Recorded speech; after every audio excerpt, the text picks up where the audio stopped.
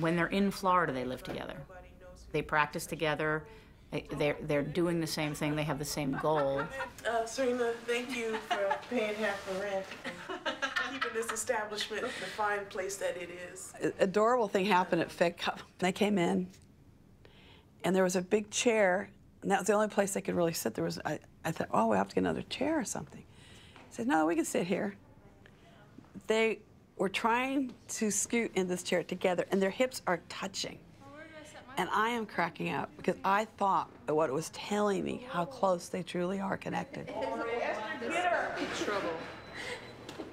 This is the L5S1 treat. If you're gonna be over here, you gotta treat her, Serena. Relax.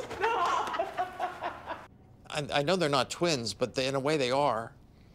And their whole life experience has been within the shadow of the other person.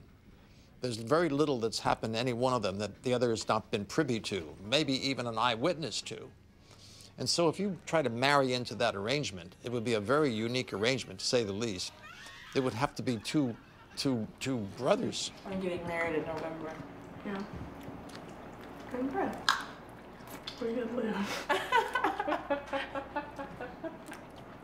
You gonna move out? I'm saying you ruined it for me. Why? Now I'm not gonna get married. I have to think about these things. No, I don't want to move out. Why would I want to move out?